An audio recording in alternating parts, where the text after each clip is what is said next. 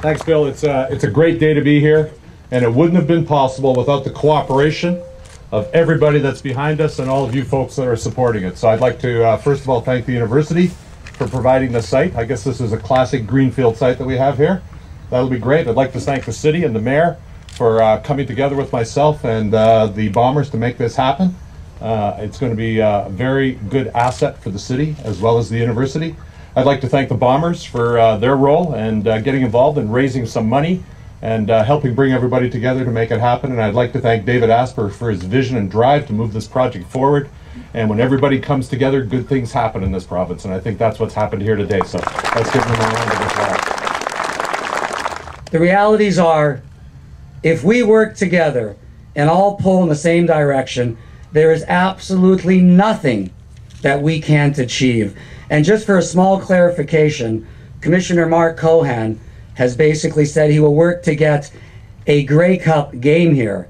It's up to the players and the coaches to get the ring, and we expect that of you and nothing less. And ladies and gentlemen, let's celebrate. Wonderful things are happening in our city and our province, and all of you are part of making it happen. Thank you. Thank you, Evan. What a glorious day. Now, I don't know why people said you needed a dome stadium here. This is really absolutely not true, not true. You know, my message to you is very simple, and it's thank you. You know, thank you to the Premier and to all the people of Manitoba for supporting this. You know, thank you to the Mayor, and thank you for clarifying the issue about the Grey Cup, because I didn't want my integrity, you know, to be in question. And to all the people of Winnipeg, you know, thank you to the President of the University and all the students and faculty here who look at this as a great opportunity for the university and a great recruitment tool, you know, so that you could get the Vanier Cup in last time was 2007, you know, maybe when it opens in 2012. Thank you all for being here, and another announcement about progress in this project. I want to thank in particular elected representatives for the city and for the province, and to the federal government, in particular our own Member of Parliament, Rod Bernouge, who's been such a strong supporter of the university. The 20th century poet Winston Hugh Auden said, "Those who will not reason perish in the act. Those who will not act perish for that reason."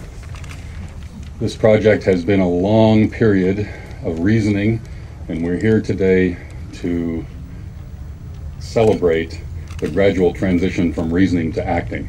Thanks for coming. Building communities is really what we're doing here. It's happening, and it's going to happen with Assiniboine Park and a new airport, and Centerport is developing, and this is a community on the move, and we should be very proud of it. The idea of building and getting things done isn't new, and so I want to be very brief and just simply refer to something that Leonardo da Vinci once said in the Middle Ages, where he said, "I've been impressed with the urgency of doing. Knowing is not enough. We must apply. Being willing is not enough.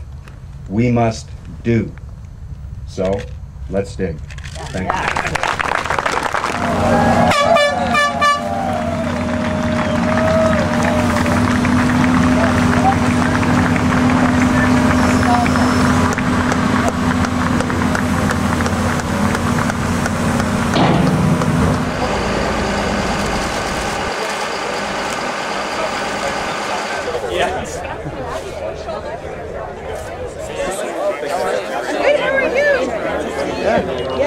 It's fantastic. It's just, you know, it's so great.